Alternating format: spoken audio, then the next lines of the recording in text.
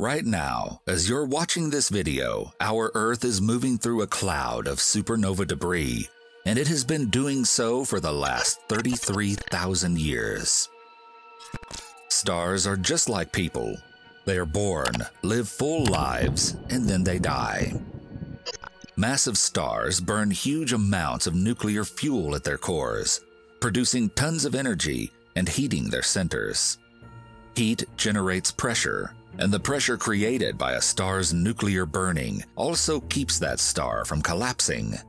While the star's gravity pulls the star inward and tries to make it collapse, the nuclear fuel burning in the star's core pushes outward.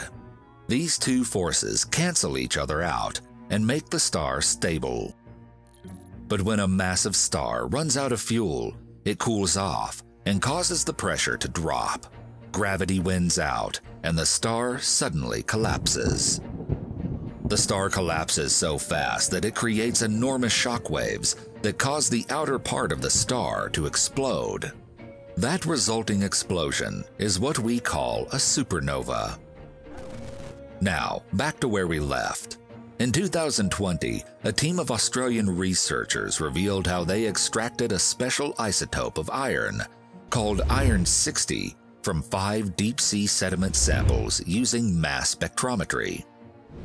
The isotope is predominantly produced in massive stars and ejected in supernova explosions. Long story short, iron-60 is left over after a star explodes in a supernova. Iron-60 is radioactive and takes 15 million years to completely decay.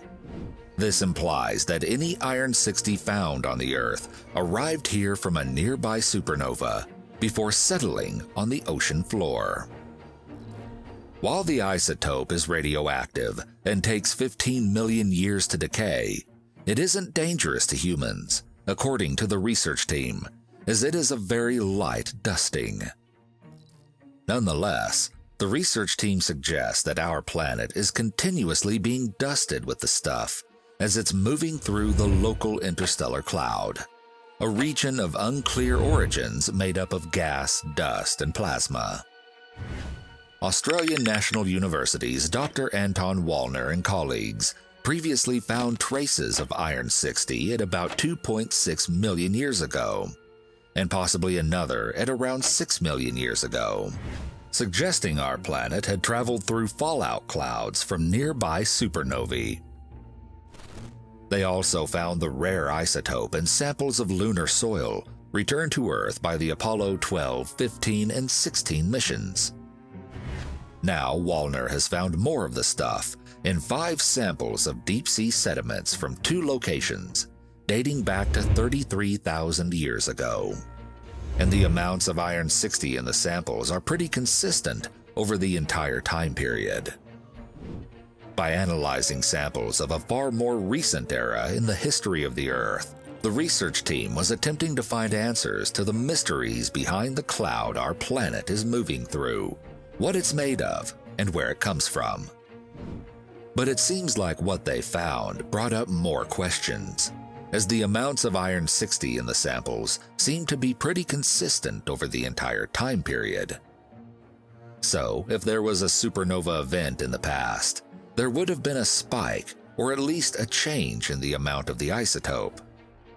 It's possible, the researchers note in their paper, that the local interstellar cloud and the supernova debris are coincident, rather than one structure, with the debris remaining in the interstellar medium from supernovae that took place millions of years ago. So, the iron-60 could originate from even older supernovae explosions, and what the team measured was some kind of echo. But more data is required to resolve these details. A supernova burns for only a short period of time, but it can teach us a lot about how the universe began. One kind of supernova has shown scientists that we live in an expanding universe, one that is growing at an ever-increasing rate. Scientists have also determined that supernovas play a key role in distributing elements throughout the universe. However, A paper on the findings was published online in the Proceedings of the National Academy of Sciences, and you can find a link to that paper in the description below. If you want to help this channel, please consider subscribing and push the bell icon so you don't miss any upcoming videos.